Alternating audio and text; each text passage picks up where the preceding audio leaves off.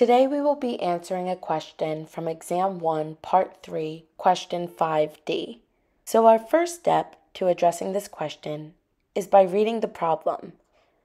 And the problem is asking to find the amount of force from Q3 on Q0 with the following information. So now we can go on to step 2, which is identifying the what.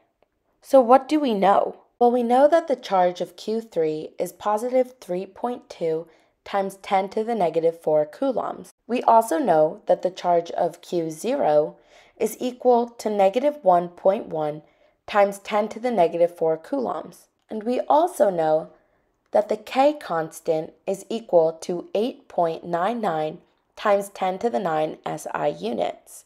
We also know, based off of our exam, that the distance between Q0 and Q3 is negative 1 meter. Now that we have all of this information, we can move on to step 3, which is asking us to identify the correct equation to use. For this problem, we can use Fc is equal to the K constant times the absolute value of Q0 times the absolute value of Q3 over R squared. Now, we can plug all of the values that we have from the what do we know section into this equation.